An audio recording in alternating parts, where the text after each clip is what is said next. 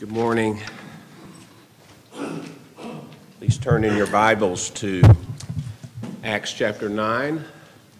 We began our study of Saul of Tarsus, the Apostle Paul, last week, and we were able to read and consider Luke's treatment of the conversion of Saul of Tarsus. It was a milestone moment in New Testament history, certainly.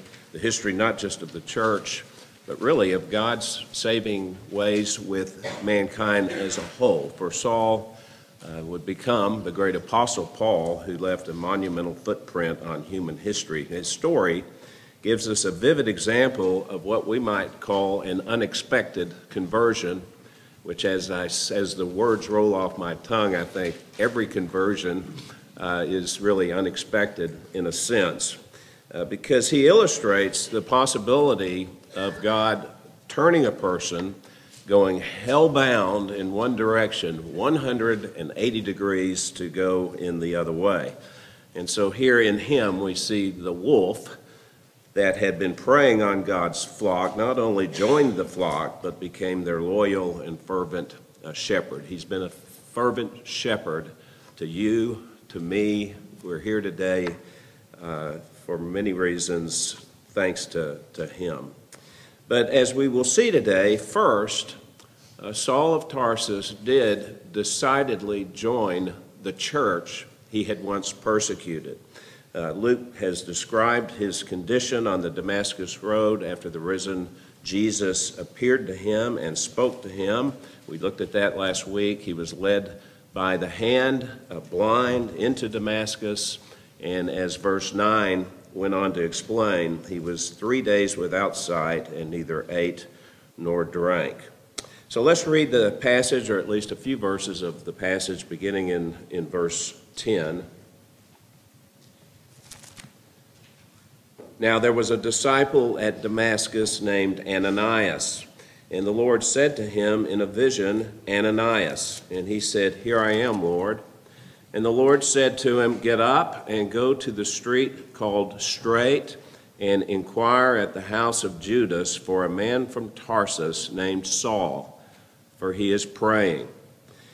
And he has seen in a vision a man named Ananias come in and lay his hands on him so that he might regain his sight. So the Lord had been active, a vision to one man in the city of Damascus, now a vision to another man. Verse 13, but Ananias answered, Lord, I have heard from many about this man, how much harm he did to your saints at Jerusalem, and here he has authority from the chief priest to bind all who call on your name. But the Lord said to him, Go, for he is a chosen instrument of mine to bear my name before the Gentiles and kings and the sons of Israel, for I will show him how much he must suffer for my name's sake. So Ananias departed and entered the house, and after laying his hands on him, said, Brother Saul, the Lord Jesus, who appeared to you on the road by which you were coming, has sent me so that you may regain your sight and be filled with the Holy Spirit. And immediately there fell from his eyes something like scales, and he regained his sight, and he got up and was baptized, and he took food and was strengthened. So we'll read a few more verses here in a minute, but that's good for now. Saul had been a religious zealot, convinced that he was doing the work of God, when in reality he was God's enemy. In persecuting the followers of Jesus Christ, he was in reality persecuting Jesus himself. That's what we read last week. But Saul was suddenly and unexpectedly arrested by God, struck blind by the light of Christ, and then numb from that experience. He neither ate nor drank for 3 days. And now in these verses that follow, he emerges as this walking and active miracle of God. Saul is now in the church, a functioning member of the body of believers that he had once looked down upon with such disdain. And that really is a kind of sub-theme of these verses that we're considering today. Luke provides us the experience of Saul as a young believer in the church of God. And we're immediately introduced to Ananias. Ananias, Barclay called a forgotten hero of the church. What must have sounded to Ananias at first like a death sentence. Go inquire at the house of Judas for a man from Tarsus named Saul, provokes this immediate objection. He apparently couldn't help himself, even in the midst of a vision from God, from protesting. Wait a minute, I know this guy, Saul. I know what he's doing. I know what he's doing in Damascus. Word had spread amongst the believers there that Saul was on his way. You can imagine the anxiety. I mean, think about it. They knew what he was doing. They knew he had come to town. You can imagine the anxiety that had come over the believers there. You read the commentaries on Acts and find that many of them take a moment here to sort of scold Ananias. I tend to think we should cut him a little bit of slack. Yes, he showed a deficit of faith. You'll hear in Dan's message this morning a lot about deficits of faith. So yes, he showed a deficit of faith, but we all tend to flinch or at least hesitate at task far less dire than the one he was given. Most of the great servants of God in the Bible did flinch when first given their orders. Gideon. Well, sure, but first let me put a fleece out here on the ground, and then now let me put another fleece on the ground. Abraham was the great exception to this rule. Abraham, go sacrifice your son, your only son, and Abraham got up early the next morning, loaded up his donkey to go sacrifice his son. But Moses wasn't going to run out of objections for not going to Pharaoh until God would provide him some kind of crutch, some kind of help to lean on. And I think Moses and Gideon and Ananias help us to understand that God uses real people like you, like me, to work out his purposes and to unfold his perfect will.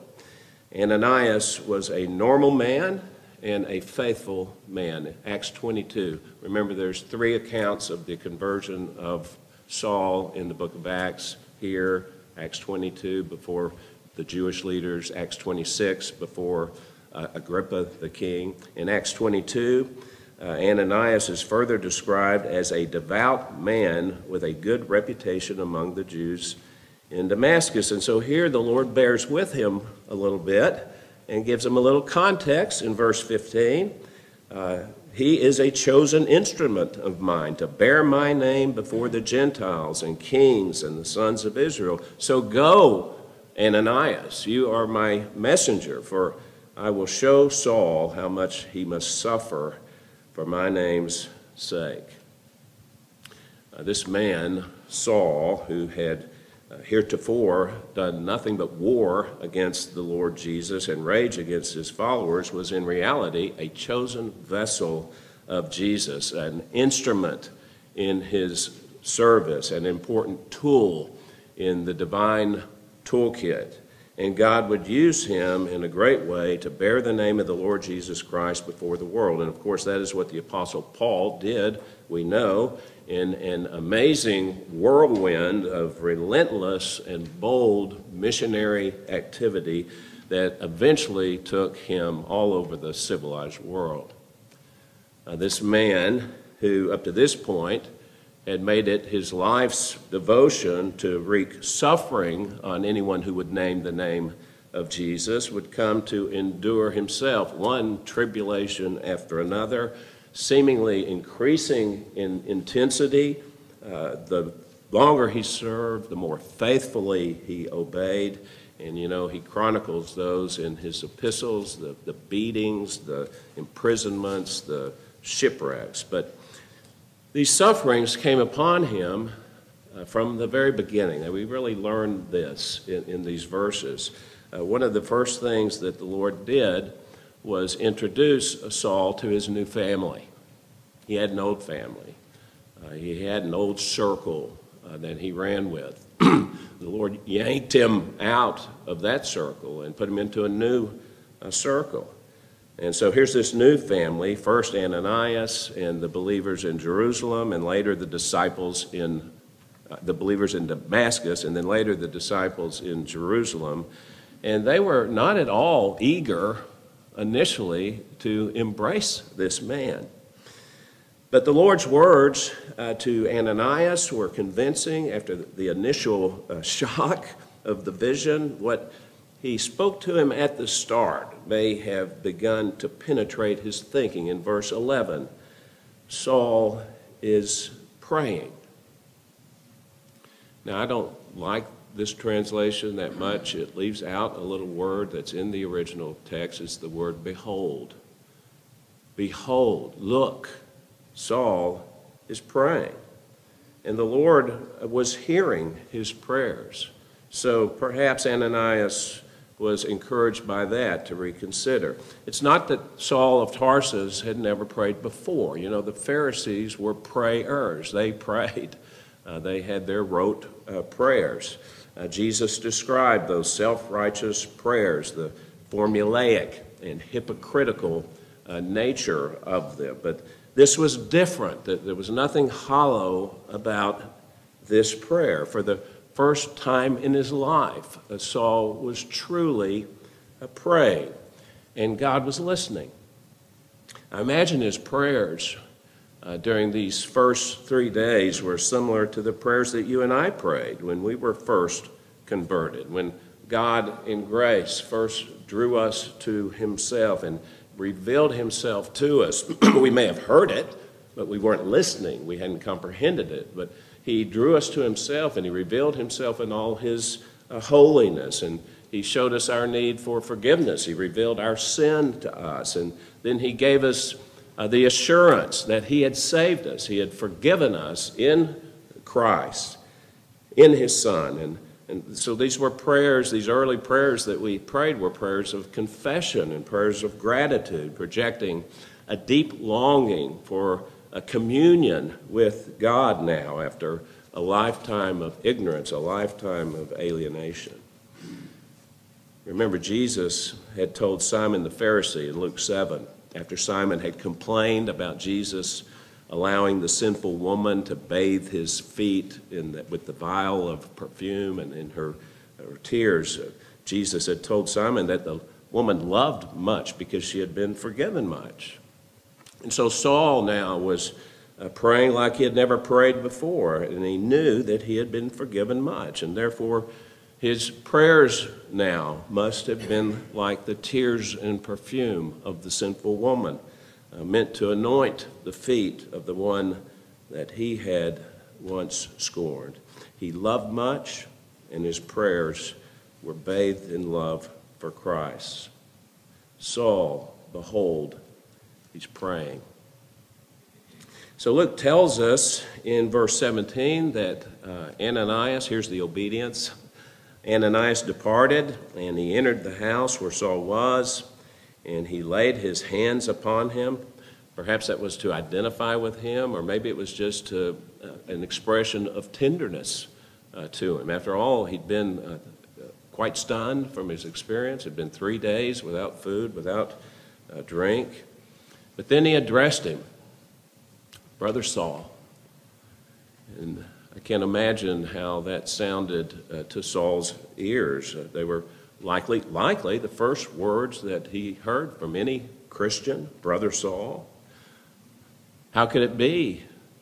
He must have thought, how could a man, this Ananias, who had once been in his crosshairs with full knowledge of that, now welcome him as a brother? Only grace could make that possible. The commonality of experience that one who has been shown mercy can exhibit to another. We love because he first loved us, and we are merciful because we were shown mercy. Edmund Spencer put it in verse, who will not mercy unto others show, how can he mercy ever hope to know? So Ananias extended mercy to Saul and fulfilled his mission. And immediately our physician writer here, Luke, explains that something like scales fell from his eyes and he regained his sight. And then Luke writes he got up and was baptized, and he took food and was strengthened. Now, I'm anxious to make a point this morning. Sometimes we take some liberties, but I think this is a legitimate point. What we have here in the conversion experience of this very famous Christian man, really a hero, what we have is the normal Christian life. First, God draws him to himself and saves him. The Spirit of God indwells him, and then in unison with this Spirit, this communion of prayer begins. He's filled with the Spirit, which means that the Spirit now is controlling him, and then in obedience, he's baptized. And I would just remark that here's yet another example that baptism is not essential to salvation. It's essential that we obey and be baptized, but it's not essential to salvation. It's not a requirement. Saul's already been saved. He's already been praying. He's already been called brother by Ananias. And here the natural consequence is the obedience of baptism. So he's baptized, and then as we see, as we go into the next section, he begins to fellowship with the body of Christ, and he begins to give witness and testimony to his faith. That's the normal Christian life. That's the life that you and I ought to be engaged in. You know, Paul over and over would say in his letters, and people think it arrogant, but he would say, be imitators of me. He had the authority to say that, but we are to imitate him. We are to imitate him in the normal Christian life. But let's read now, beginning with the latter part of 19. Now, for several days he was with the disciples who were at Damascus, and immediately he began to proclaim Jesus in the synagogues, saying, "He is the Son of God." All those hearing him continued to be amazed, and were saying, "Is this not he who in Jerusalem destroyed those who called on his name and who had come here for the purpose of bringing them bound before the chief priests?" But Saul kept increasing in strength and confounding the Jews who lived at Damascus by proving that this Jesus is the Christ. When many days had elapsed, you might note there the correlation between many days in verse 23 and the several days up in verse 19. Those are a reference to the same time period. Several days, now when many days had elapsed, the Jews plotted together to do away with him, but their plot became known to Saul. They were also watching the gates day and night so that they might put him to death. But the disciples took him by night and let him down through an opening in the wall, lowering him in a large basket. So here is God's chosen instrument out of the gate, so to speak. He hits the ground running first by enjoying this newfound relationship, this newfound fellowship he discovered with others who had had the same experience that he had had. Luke writes that he was with the disciples who were in Damascus. He would have given no thought at that moment of forsaking the assembling together of the saints, as the author of Hebrews would later warn. He wanted to be with them. He was with them. And so what a time of, at first, really awkward sharing, I would think, having him there. The sharing of experiences, the sharing of reconciliation, of the newly discovered meaning of passages in the Scripture. This was the early church. There was a lot of studying going on. There was a lot of revelation occurring as far as reading Scriptures they had read before and finding new meaning, true meaning in them. And so this shared surprise that Saul was now on the same side, so to speak, as the Damascus believers, surely was part of their fellowship. And I would think that Saul had recounted for them his own experience on the road to Damascus. Surely he confessed how wrong he had been. He asked forgiveness, how full of sorrow he was over his actions. He had been an enemy of these people. He was a threat to their very lives. He was a disaster in waiting. And so I'm sure all that was going on, but in the same breath, he would have shared his joy and wonder over how the very Savior that he had persecuted irresistibly yanked him out of his sinful course and dramatically placed him on another course. The other disciples there, they had their own experiences to share, which, though perhaps not as dramatic, were equally surprising. This was the fellowship of the forgiven in Christ. And Saul must have certainly also experienced, think about this, with these disciples in Damascus, his first observances of the Lord's Supper. This would have taken place in these days, in these several days. Do you remember your first observance of the Lord's Supper as a true believer? I don't. I don't remember, but I bet the Apostle Paul would remember for the rest of his life that first observance of the Lord's command to remember him, this solemn partaking of the bread and the wine, which gave Saul a weekly opportunity to ponder afresh what Jesus had done for him. So he was out of the gate in the sense of being in the church and following in the practices of the church, but also in the sense of obedience to the Lord's Great Commission. If there was ever anyone who was obedient to the Lord's Great Commission, it was the soon-to-be Apostle Paul. But I would conjecture for Saul, that might have been undertaken without even knowing yet of that commission that the Lord had spoken before he ascended. Saul very well may have just been unable not to speak out in witness to his new discovery. And he wasn't bashful about his newfound faith. Luke says that immediately he began to proclaim Jesus in the synagogues, saying, "He is the Son of God." Now that's rich in irony, for you remember that it was to the synagogues in Damascus that Saul was headed when he had first departed Jerusalem. We learned that in the second verse of chapter 9, how he had gone to the high priests and obtained these letters of extradition from him to take to the synagogues in Damascus. How surprising, how ironic that now he found himself, the one who was to persecute and to kill those who were in the way. Now he's in the way himself. He's in the synagogues for a very different purpose. Now he's firmly in the way. And rather than attempting to bind the disciples of Jesus, he's attempting to bring more into the way.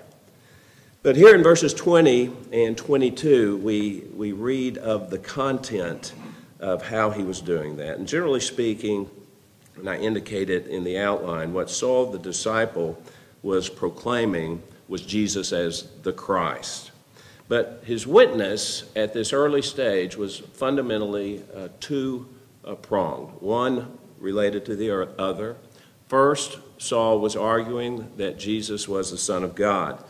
He had come to understand that on that road to Damascus when Jesus appeared to him in a blaze of light. And that knowledge that Jesus was the Son of God was the basis of everything he was now learning and discovering about him, because if Jesus is truly the Son of God, then he is God himself. And if he is God, then he has all the attributes of God. He is holy, he's perfect, he's omniscient, he's omnipotent, he's omnipresent, he's truth. And consequently, if he's truth, then everything that he has said is true. And his interpretations of the scriptures are the correct interpretations. And because Jesus is God, then his death was an atoning death, and it was sufficient to serve as a substitute for a multitude of sinners like himself, like Saul. Secondly, what follows from the knowledge that Jesus is the Son of God is that he is the Messiah whom God, through the prophets, had promised. It struck me, going through this again, I look around, so many of you have read this passage so many times, but it struck me this time, how did Saul make such an advance in his knowledge? So how did he do it so quickly from just days before until this report in verses 20 and 22? How did he do this flip-flop so quickly?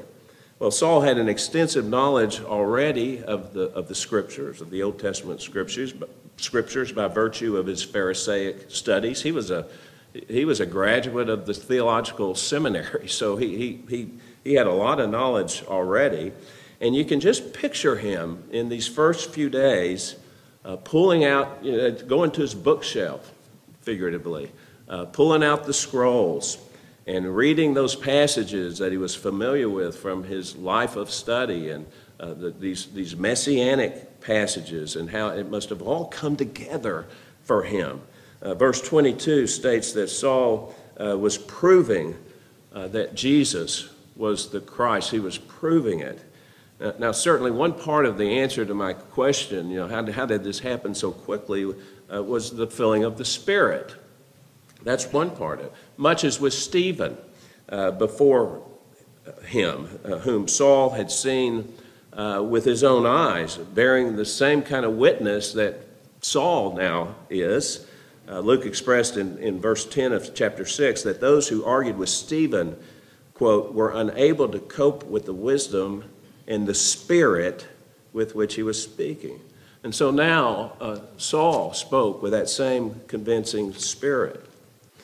But also, he was avidly discovering the remarkable concurrence between what the Scriptures said and what had actually occurred in the life and ministry of Jesus. That word proving, look at it in verse 22, it means literally something like piecing together or putting together with a view to reaching an accurate conclusion. So you can picture Saul with these scrolls laid out, studying these scriptures and laying them alongside, so to speak, the record of what Jesus had said and what Jesus had done. Like putting together a puzzle. He's got the scriptures. He's got the reports on Jesus. He's got the sayings of Jesus that he's been given. The cross, which had been such a stumbling block to him and to all the Jewish leaders, he now was seeing as the fulfillment of these scriptures, such as Psalm 22, my God, why have you forsaken me? The suffering servant song of Isaiah 52:13 through 53:12, like a lamb that was led to slaughter. He saw it with new eyes, with new understanding.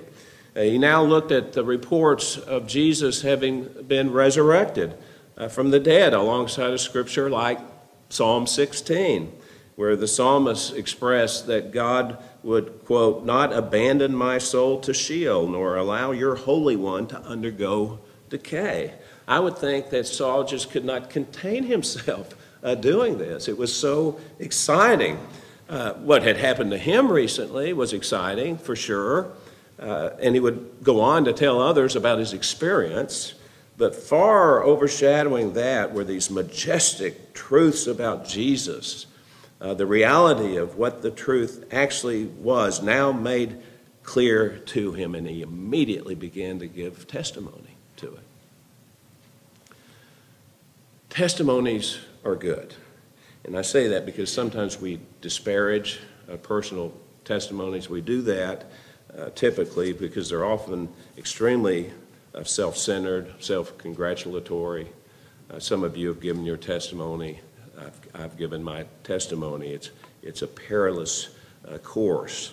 But it's never too early to give testimony to what God has done in a person's life, as long as it is centered and focused on the person and work of the Lord Jesus Christ. Our own experience may illustrate these truths, may add color to it, may make a personal connection with it, but our experience ought not to dominate what we say. And you can tell by Luke's description that all that was true in Saul's witness during these days. Those who heard him, as he says in verse 21, were continually amazed. What were they amazed at? Well, they were amazed that the man they had all heard about, who loathed the name of Jesus and sought to kill anyone associated with Jesus, now was filled with admiration and a new devotion to the very same now Savior. He couldn't stop talking about Jesus, the one that he had so disdained before.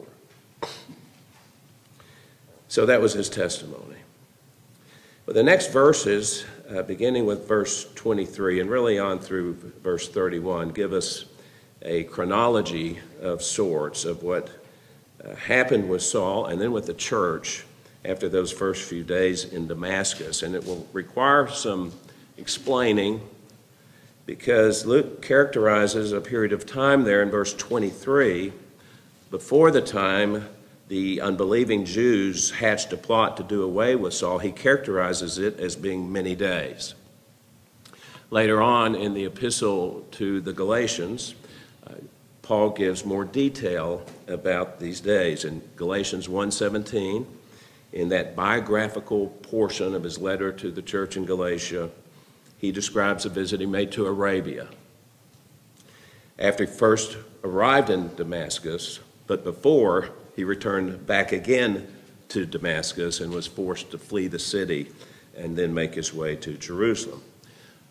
Also, in 2 Corinthians 11, that passage where Paul lists the things, all the things that he had suffered from in his ministry, he mentions this incident in Damascus when he was rescued from the Jews' death plot by being stealthily let down from the city wall in a basket. He mentions that in 2 Corinthians 11 as an example of his weakness and really of his fear. It was when all his struggles really began. It was when he really started suffering for the name of Christ. Now, New Testament scholars speculate about why he went to Arabia when he was in Damascus. What they knew as Arabia was not that far away. And in that day, Arabia, quote, Arabia, was ruled by the Nabateans, whose king was Aretas.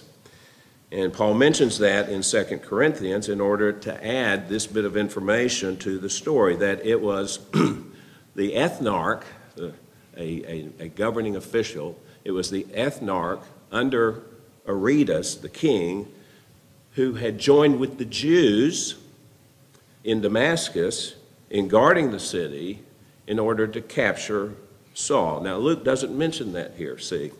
And so while some speculate that Saul went to Arabia for a time of contemplation and meditation, a sort of spiritual retreat, which may have been partly true, it's more likely that he had traveled to Arabia in order to widen his testimony for Christ. And likely his witness there was not appreciated. And the ethnarch of Aretas the king had pursued Saul back to Damascus and then coordinated with the hostile Jews there in order to take him into custody. And all that being said, his excursion to Arabia most likely took place during these many days that Luke cites, and it likely also accounts for the 3 years later comment of Galatians 1:18, after which Saul went to Jerusalem. But more importantly, it led, did anyone really care to hear any of that? I have these questions and I must answer them. So, more importantly, it led to the first serious fulfillment of Jesus' words to him, that he would show him how much he must suffer for his name's sake. It would be the first of many times that the future apostle would barely escape with his life. Well, upon his deliverance, Saul did make his way to Jerusalem. We'll pick it up again at verse 26. When he came to Jerusalem, He was trying to associate with the disciples, but they were all afraid of him, not believing that he was a disciple. But Barnabas took hold of him and brought him to the apostles and described to them how he had seen the Lord on the road and that he had talked to him, and how at Damascus he had spoken out boldly in the name of Jesus. And he was with them, moving about freely in Jerusalem, speaking out boldly in the name of the Lord. And he was talking and arguing with the Hellenistic Jews. Now here we're reminded again of Stephen. This was the same track that Stephen was on. Stephen, who Paul watched him die. He was talking and arguing with the Hellenistic Jews, but they were attempting to put him to death. But when the brethren learned of it, they brought him down to Caesarea and sent him away to Tarsus. And then let's go ahead and read verse 31. So the church throughout all Judea and Galilee and Samaria enjoyed peace, being built up and going on in the fear of the Lord and in the comfort of the Holy Spirit. It continued to increase. So when Paul came to Jerusalem, or rather returned to Jerusalem, he found himself in a much different place than when he had departed there 3 years previous. He found in Jerusalem further suffering. Gone were the friendships, all the associations which he had once had. These people, his former comrades, knew about his defection from Judaism. They wanted nothing to do with him. Eventually, they tried to kill him, verse 29. And the believers there in Jerusalem, the Christ followers, didn't have that firsthand experience with him that the saints in Damascus had had. They only remembered the heartbreak that he had caused for them, and they were still afraid of him. They actually thought his conversion was a sham. Now, surely that was difficult for Saul, to be rejected by some. We can understand the way he was received, but that doesn't justify it. On occasion, the elders of Believers Chapel were alerted to the fact that a certain individual in another town, perhaps, with a sordid past has plans to come here. They want to join our fellowship, and it gives the elders pause. And there, by necessity, a little background check might be in order. Perhaps the church in Jerusalem could have done a little more due diligence. Send somebody 5 days up to Damascus to check out the story. Maybe they did. But in the end, Barnabas, fortunately, true to his name, son of encouragement, came to Saul's defense. Luke says he brought them to the apostles. We know from Galatians it was really Peter and then James, the brother of Jesus. But it was enough. Barnabas's word was good enough for those in Jerusalem now, and so Saul was free, according to verse 28, to move about Jerusalem, engaged in the thing that would be his life's occupation, speaking out boldly in the name of the Lord. And so in this imperfect church, the home of the apostles, this church, what did they call the church? The Jerusalem church. There the apostles were, but it was an imperfect church, and there was both opposition to Saul and then finally acceptance, allowing Saul to continue living the normal Christian life and to continue making his way upon the way. He wasn't in Jerusalem for long. In Acts 22, Paul relates how the Lord appeared to him while he was in a trance and told him to flee Jerusalem, so he did. And the saints there helped him by bringing him down to Caesarea first and then on to Tarsus, his hometown, where for a number of years Saul lived quietly. In Galatians 1:22, he states there that he was still unknown by sight to the churches of Judea.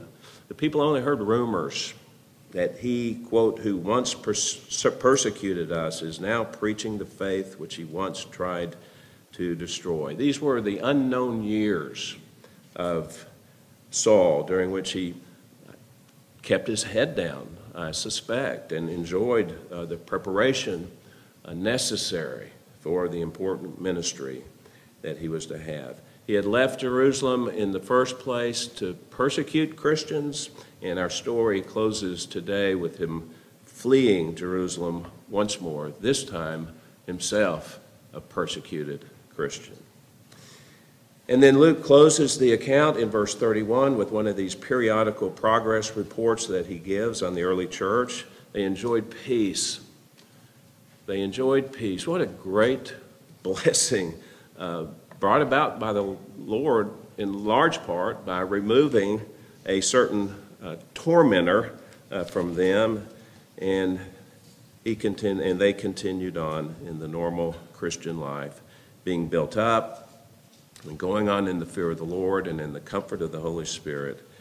The church continued to increase. Luke's focus is going to shift now back to Peter, and we won't hear about Saul again, or Paul, as he'll soon be known, until a brief mention in chapter 11, verse 25, when Barnabas leaves to look for Saul of Tarsus in order to bring him to Antioch to help in the ministry there, his old friend whom he remembered, though hardly any others did. But of course, we know who he is, the most influential man in the New Testament period, the most influential man, I made the claim last week, in the history of the world. But for 7, 8, 9, maybe 10 years, well, God was working in his life in some way, preparing him for a lifetime of ministry. That's what we need to learn. There's a lesson here for us in imitating him, to wait on the Lord patiently in our own lives, in the lives of those for whom we pray. In the meantime, we live the normal Christian life. We have fellowship, we pray, we witness, and we await God's leading in our lives. Sometimes it's exciting. Sometimes it's tedious, but always we keep our eyes on the Lord Jesus, just as Saul of Tarsus and the Apostle Paul did. May that be our prayer. May our church be filled with people living the normal Christian life, bearing testimony inside, outside the walls of the church. Let's pray that way. Father, thank you for sending the Apostle Paul. Thank you, first of all, for appearing to Saul of Tarsus on the road to Damascus, for arresting him there, for revealing yourself to him, and for making him an instrument in the ministry of the gospel. Lord, may we follow in his steps. May we imitate him as he so often expressed. Imitate him in the sense that we too love Christ. We too, with grateful hearts, like to proclaim his name, let others know about it. We too, who don't let suffering deter us from living a life of following after Christ. We do suffer, Father, and in the mystery of your providence, we understand that to be a good thing.